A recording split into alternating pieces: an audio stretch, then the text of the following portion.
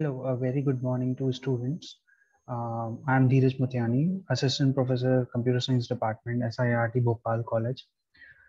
In previous class, we just saw project management. What is project management? And in today's class, we just move ahead with the project management concepts only.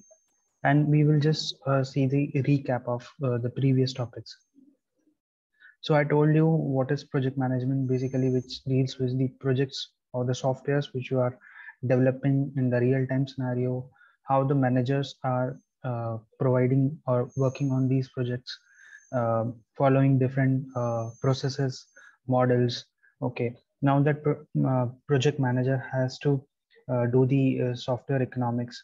Okay, he has to improve the software economics by reducing the product size, the whatever product or software he is preparing, he has to reduce the size. He has to work on the different software processes. He has to work on team effectiveness. Okay, then he has to work upon the automation through software environments. Okay, and then talking about the principles of modern software management, he has to work upon those management principles. Okay, so coming back to your evolution of software economics, where you are having uh, models, cost models are available, which defines on the 5 parameters.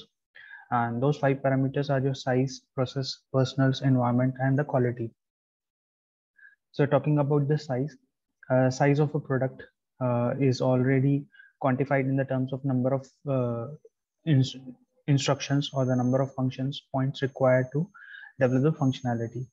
Then moving ahead, the process used to produce the end product, the ability of the process to avoid any non-value adding activities such as your which you call non-functional activities, and they are the combinations of your reworks, bureaucratic delays, and all the communications which are overhead.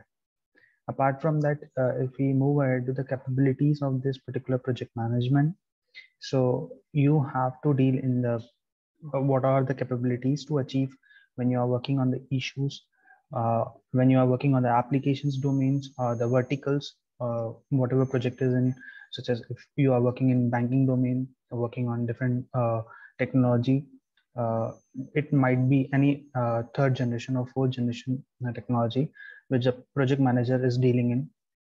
Then apart from that, when he will be dealing in the environment part, he has to cater to the tools and techniques which he is involving. Okay, and what all SDLC models he is following in that hierarchy. Then moving ahead in this part, you can have fifth point, which is your required quality of the product features. So he has to deal with the features, performance, and the reliability, how much the reliable project is to the current scenario and in upcoming future. So he has to leave the focus, he has to leave the future scope of that particular thing. He has to do the customization of that particular project. Then apart from that, he has to deal in the adaptability part, means if certain requirements come from the client side, what will be the needs of that particular client to deal with. Okay, so we have seen these kind of evolution of software economics. Now these 5 parameters combined together becomes the effort of the team or the teamwork. Okay, whichever process they are following. Then apart from that, to achieve the target, so he has to keep in mind the ROI of that particular project. ROI means return on investment. Whatever the project manager has done the ROI on that particular project, uh, it might be the environment, it might be the tools, it might be the scenario, it might be the size, it might be the components, or it can be the customization capabilities of that particular project. Then how that particular project is getting managed, what kind of scrum, jira kind of techniques are being followed. Okay, if you talk about the models, what kind of agile methodology he is following. Okay, then after that, what kind of peer programming he is doing, and also what kind of spiral model, or there are multiple models available which he has to deal with. Now to improve this economics, he has to also focus on to reduce the complexity to improve the economics. So first, to reduce the size and complexity of what needs to be developed, improving the development process, how you can improve the development process. Then using more skilled personnel. Okay, so if a person who is having multiple programming languages, he knows each and every nitty gritty of the project, so that particular person or that particular resource will be very useful for that particular project manager. Okay, in that scenario. Then talking about the automation tools, what kind of automation tools he has to perform, such as if you talk about the requirement gathering, there are multiple resources through which he can gather the information. There is analysis methodology, frameworks, wiring, you can say, of that particular project. And once you develop that particular project through certain kind of debuggers, linkers, and translators or compilers, so you have to use them.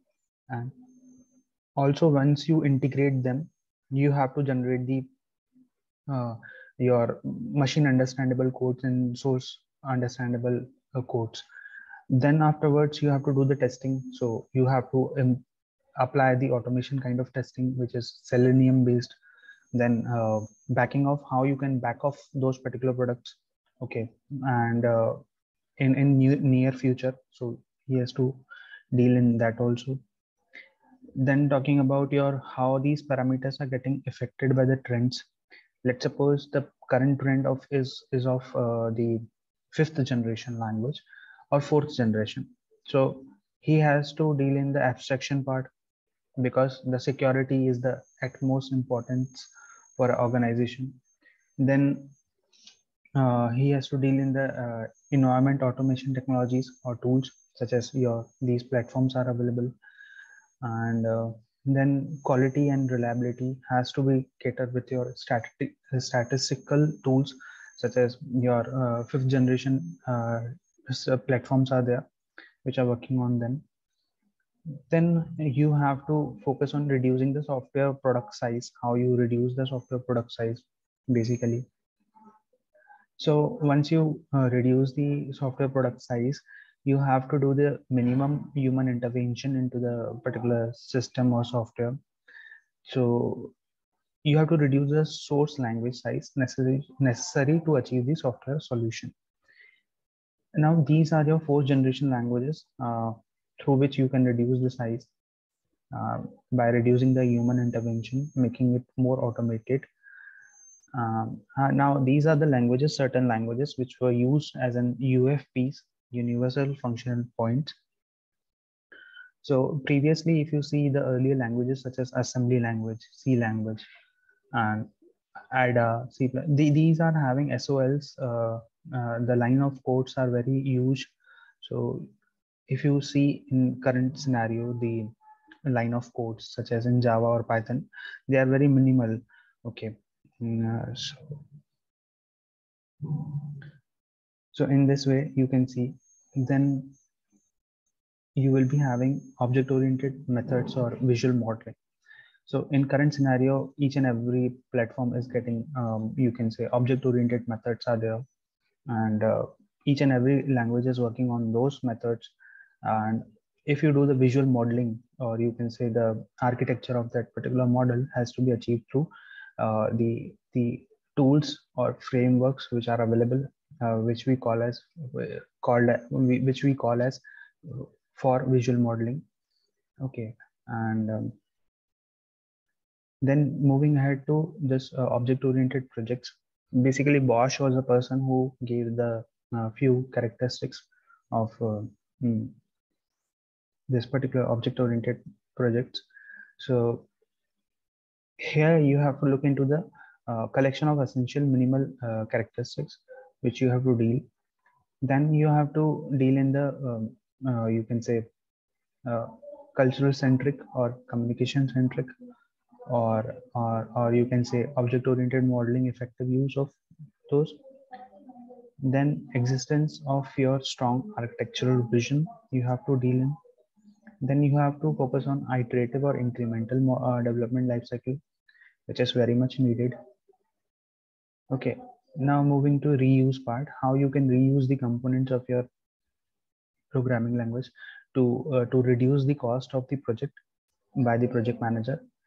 And then you have to do the ownership of that particular product quality, features, and transitioning to new technologies basically.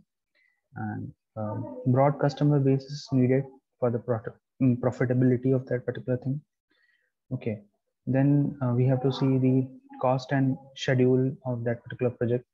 So project solutions are there with months and amount.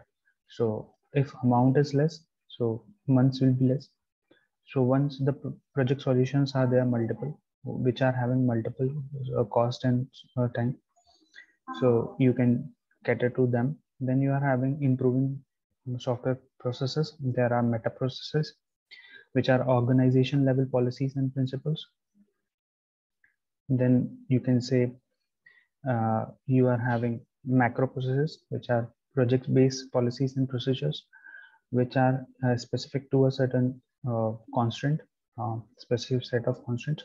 Then you are having micro processes, which are project based, which deals with the artifacts of the software process. And you have the adequate quality and functionality as an economical and practical way. Okay. So till this point, we will cover, and we will see other points in next class. And thank you for joining this class. Please like, share, and subscribe this channel. Thank you very much.